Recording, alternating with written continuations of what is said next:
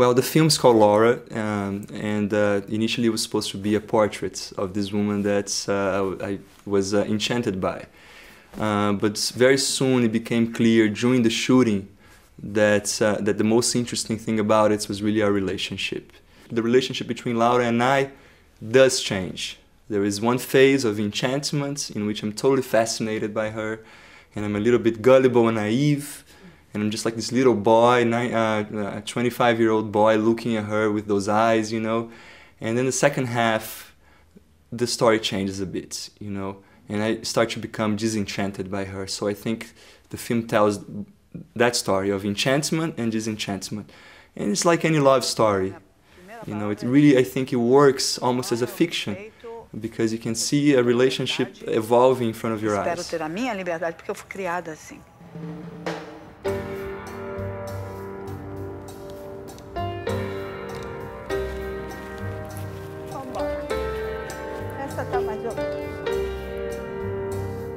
And I remember I had a professor, a film teacher at school, who used to say that every film is about a relationship.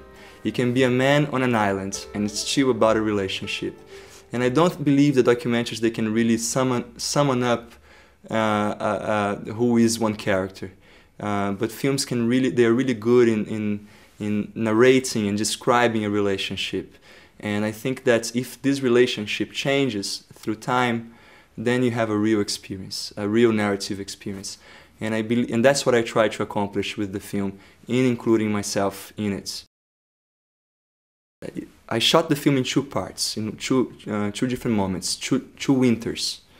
And after shooting the first parts, in which I tried to avoid being inside the film, I went back home and I started looking at the footage, and I realized that it was necessary for me to be in it. So when I came back the second time, the second winter, to shoot again, I totally incorporated that. And during the editing, I resisted that a little bit, because it was really hard to look at myself and to recognize some of the decisions I had made, which were very bad decisions, some of them. And it was really helpful to have some people with me, a screenwriter and an editor, who had a more objective eye. And sometimes I would say, no, I can't believe I did that. And they would go, no, yes, you did, that's you. And I finally accepted that. Eu vou entrar numa festa de gente que eu não conheço, com gente importantíssima, microfonada. É gente bilionária, não vou andar assustando as pessoas, envergonhando a Cristiana, porque é o meu filme. Não, eu tenho respeito pelas pessoas. De novo e pela última vez. Se a mulher falar pode filmar, aí você tira a câmera e filma. Well, you know, Laura is a title that it has been in many movies. If you go in the computer in IMDb, for instance, and you go to Laura, there are many Lauras. Maybe it's like the title that exists the most, you know. And in a way, that attracted me, you know. I sort of wanted her to be just one more Laura amidst so many. But yes, I always had Otto Preminger in my mind for some reason. In film school, it was the first paper I wrote. It was about Laura by Otto Preminger. So it's a film that really I connected with. I really love melodrama, you know, and he's a master in melodrama.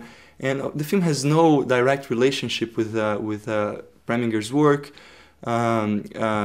but it was always in my mind, you know, as a character of a movie. Laura is like a character of a movie. The name already evokes that. So, and I thought that I should use that.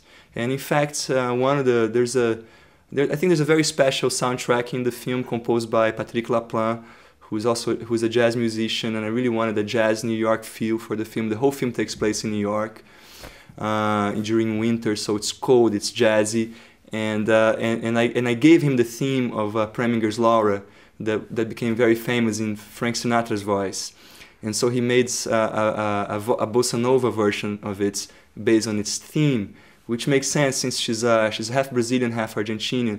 So I wanted to incorporate this Latinidad of the character.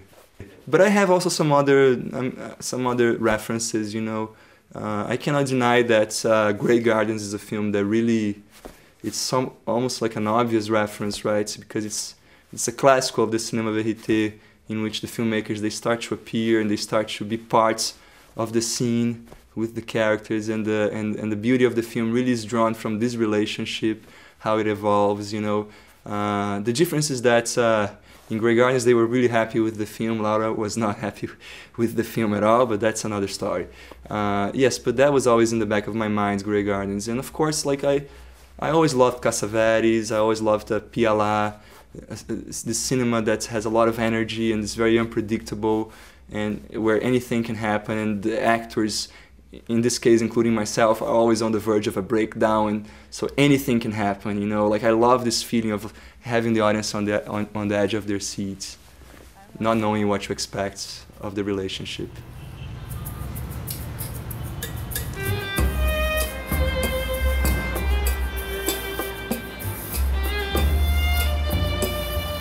Eu podia me enfiar no cinema?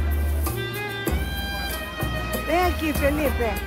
Vem aqui que eu vou precisar de cover up.